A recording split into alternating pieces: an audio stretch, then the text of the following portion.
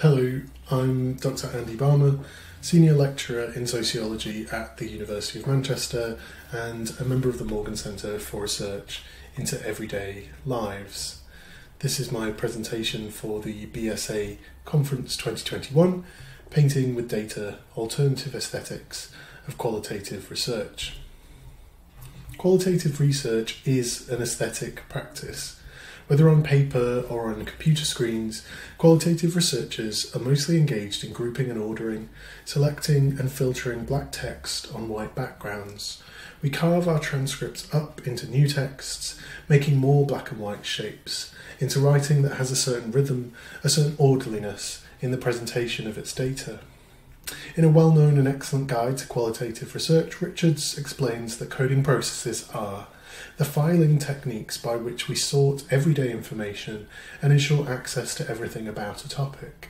Qualitative researchers code in order to get past the data record to a category and to work with all the data segments about the category. In these processes, we are guided by an aesthetic which prizes a particular scheme of taste in the translation and organisation of life rendered in a monochromatic palette. It is part of how we analyse, of how we see transcripts. This aesthetic has rarely been recognised in our approach to transcripts, and even rarer still have we sought to experiment with it. In this paper, I experiment with an aesthetic of transcript analysis inspired by processes of painting on and illustrating text used by the artist Thomas Phillips. Specifically, I report on the use of paint, paper, pens and pencils in the analysis of reworking transcribed qualitative interview data. The key to the method I used was to return to the participants whom I'd already interviewed, taking with me transcripts of those initial encounters, and, in the simplest way of putting it, asking them to paint on the pages. The data under consideration in this paper come from a broader project on how carers of people living with dementia navigate changes in their everyday lives. My interest in a potential of a methodology which highlighted the more conceptual sense of painting with data began with a literal experience of watercolour paint, as Lynn Chapman, artist, illustrator and urban sketcher, took up residence in the Morgan Centre where I work. In one of our sessions with Lynn, she introduced us to the idea of humuments, paintings or sketches layered on top of existing pages of printed text. These are best represented by Thomas Phillips' book, A Humument, a contraction of the title of another book, A Human Document. Here you can see some of the examples of humuments from the Morgan Centre workshop, which Lynn led. Taking humuments as a point of inspiration, I returned to my participants, taking with me transcripts of sections of our previous interviews and invited them to paint on the pages. Although it's not unheard of for researchers to share transcripts with participants, it's still quite unusual in social research, and even less common to share other participants' transcripts as well. So it was with a little hesitation that I engaged in allowing people to choose work with their own interview data or with data that might come from someone else and convey different stories to theirs. With regard to options for painting, I gave participants a big box of tools, including things like watercolours, pencils, wax crayons, pastels, and various other bits and bobs that will be familiar to you from sketching.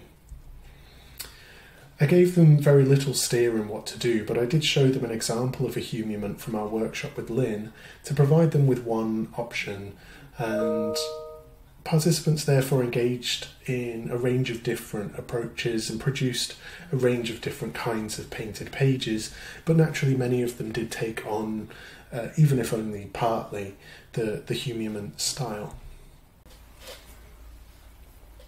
Adapting Mason's concept of layering from her book Affinities, I want to offer the broad concept of layering as a key analytical tool in the use of this method of painting with data as an alternative aesthetic for textual analysis.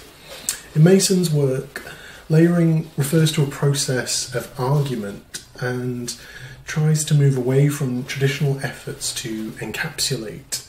Instead, it seeks to produce a sort of cumulative picture layering together flashes of insights and moments of analytical revelation on top of each other, so that no layer of the argument or analysis captures the others, and such that each is mixed in with each.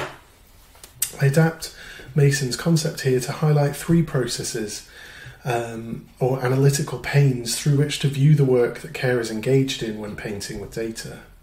I use these to move away from what I think are three key dimensions of traditional qualitative textual work, namely addition as a concept to move away from extraction, juxtaposition as a concept here to move away from thematization, and collaging as a concept to move away from ordering. In this talk, I'm just going to look at the first two. Layering on, addition. In this picture, Mark, a carer of his stepmother who had passed away at this time, reworked his own transcript and painted in a rainbow palette.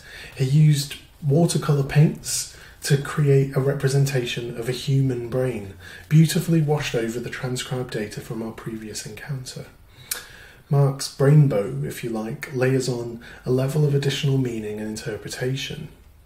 He chose to work with a page in which he told me about a claim he attributed to Carl Jung, that the first half of life is about acquiring things and establishing things and achieving things, and the second part of life is about letting go of that.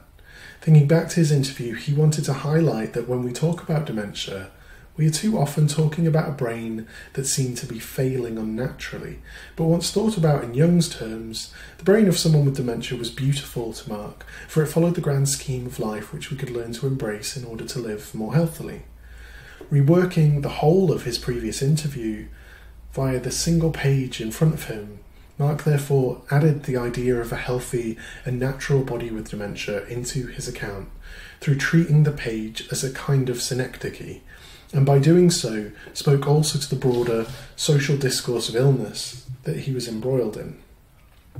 Here, the materials themselves allowed for the page to become literally multi-layered, so that the black text came into dialogue with splashes of colour, letters of talk about dementia merged with shapes of brains and rainbows, with circles and lines of pen, with big evocative sweeps of blue and orange and green. The materiality of the transcript was opened up for transformation, and with it the contents of the text on the page. In this material form, therefore, participants helped me to develop alternative ways of analysing by generating alternative modes of text being materials, i.e. as more than black text on white background, producing vantage points from which I might otherwise have been unable to see. Layering life, juxtaposition. In this picture, Erica, a participant who took data from another person's interview, selected a page of talk about religion and faith. She pulled together a selection of pastels in what seemed a quite beautiful palette of plum, blue, orange and lemon, but this contrasted immediately with the ferocity of her sketching. Erica physically worked the page close to tearing, her body bowing over and her arm determinedly driving the pastels across the page, her hands and arms zipping across the paper, her wrists turning and spinning, arcing and stretching to produce the effects of movement that leap out from this picture. The key phrases she's highlighted: you think certain things at certain times, going round in her head. These phrases led me, as I silently watched her work, to expect a theme about thinking, belief or memory that would extend what the text was already discussing. However, her bodily movements sat uncomfortably with that, and I began to suspect that something else was in creation. As she explained her choice of colours, it was clear that the physical process in which she'd been engaged and the selection of pigments, their layering, depth and movement spoke more than did the words she'd circled.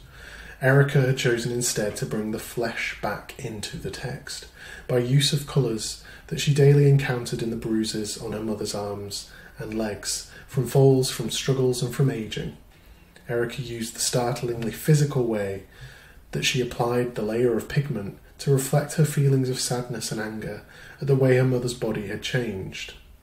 allowing her to emphasise the pain and rage of loss that was being archived daily in her mother's skin, and to weave into the transcripts page of issues pertaining to thought and mind the physicality of dementia and older age. Erica's physical movements, in combination with the styles of expression on the page, become a moment of embodied reading of the text she is painting upon. It shows up what is missing in the page: the sensory, the life of dementia and care, the effort and exhaustion, the emotion, the feeling of living. It's what Mason terms a kinesthetic sensory experience, or a potent connection, between Erica, the page, the paint, me, and the author of the talk in the transcript. The painting with data method is not simply important, therefore, because of the paint on the data, but because of the painting, the actual material style of analysis which the method makes possible.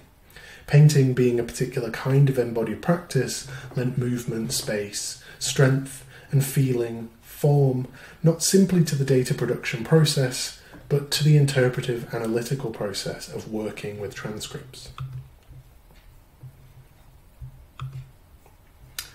At the heart of Mason's approach is a concern with affinities, or potent connections, as she puts it, that seem otherworldly and boundless, yet we know, glimpse and touch them through the parochial aperture of our personal lives.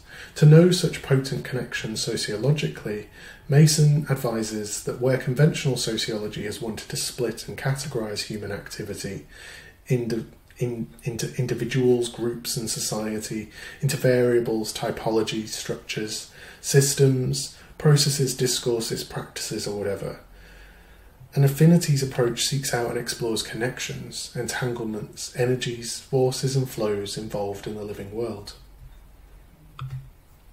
The painting with data aesthetic can help answer this call. It offers an evocative form and a conceptual schema through which to interpret it, providing a route to novel insights that enlivens the interpretive work of the analyst by offering opportunities to make and witness such potent connections. It's surely not the only means to producing such insights, but in its specificity, it points to a broader, tantalising possibility for the social sciences, that there might be any number of alternative aesthetics that we might adopt, adapt, generate and experiment with to direct our interpretive analytical work. Painting with data allowed layers of life to be woven into the interpretation and analysis process. The spiritual, beautiful, affective and physical all found representation within the pages participants produced and in their kinesthetic engagement in the painting process itself. These phenomena are, I note, all things which are often difficult to express in talk, suggesting that the specific form of intertextual, embodied analysis made possible when painting with data is especially amenable to folding in and bringing out these ineffable elements of life. Why should we expect black and white text and the associated textual processes of extraction, thematization, ordering and so forth to be a singularly adequate form through which to understand and express the so many varied sensations and emanations of living? Painting with data exemplifies a latent and powerful potential within our existing methods for radically transforming how we work with our materials by generating alternative aesthetics for qualitative analysis.